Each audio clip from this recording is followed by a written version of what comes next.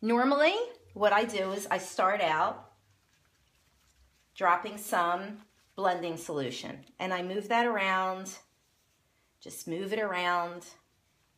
And I think right now, I'm going to start off with white. This doesn't mean that I'm necessarily creating any kind of a wave action. I'm going to get my trusty. Now, I want you to see that my paper is not this way, and that I'm not just leaving it that way. I am moving it around, even when I pick up the canned air. Now I'm going to use some stream.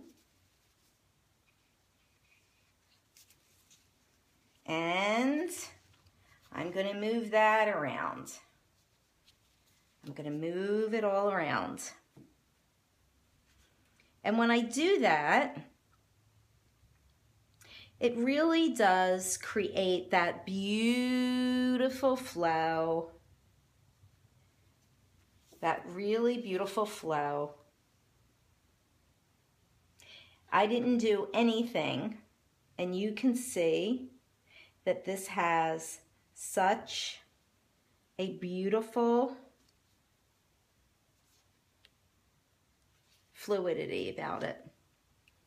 And I'm just going to keep doing that until it basically stops moving.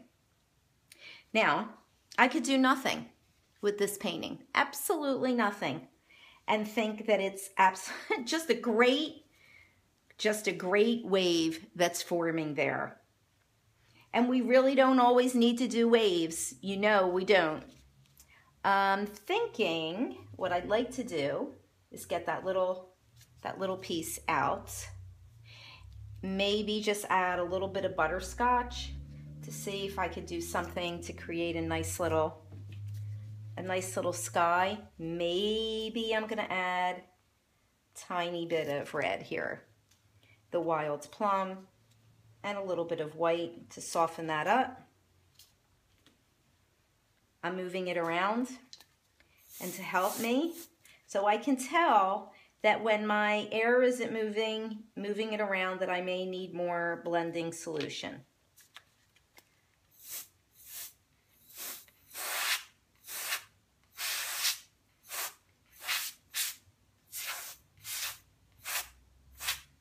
So I'll do it that way, and then I'm going to do it this way. You have to be really careful with the blending solution, that you're not constantly creating these. Sometimes we like the lines that it creates, and sometimes we don't. You know, perhaps that's a really pretty sky, if you like that.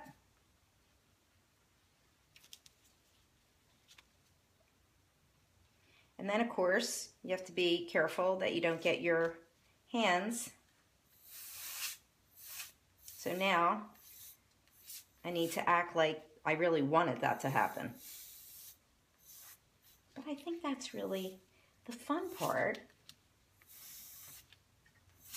of playing with the inks. So here's what I wanted you to see.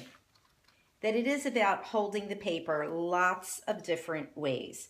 I'm actually now going to take this huge risk, and you can see what I'm doing. I'm just allowing the blending solution.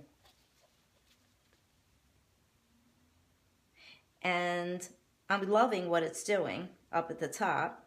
I'm not crazy about what it's doing right here, but I can play with that. I could take a sponge. Normally this would be clean, but perhaps I just take that sponge and very lightly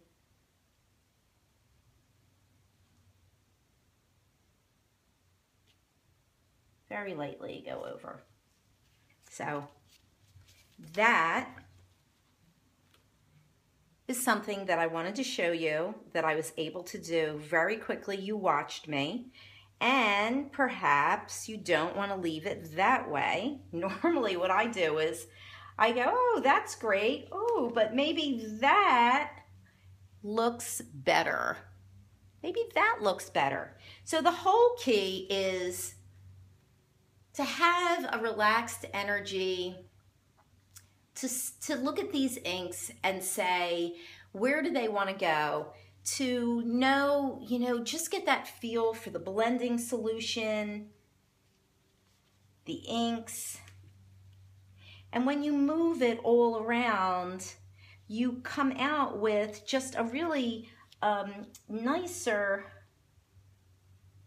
well, here I'm adding some texture here, because sometimes these pieces will add some texture.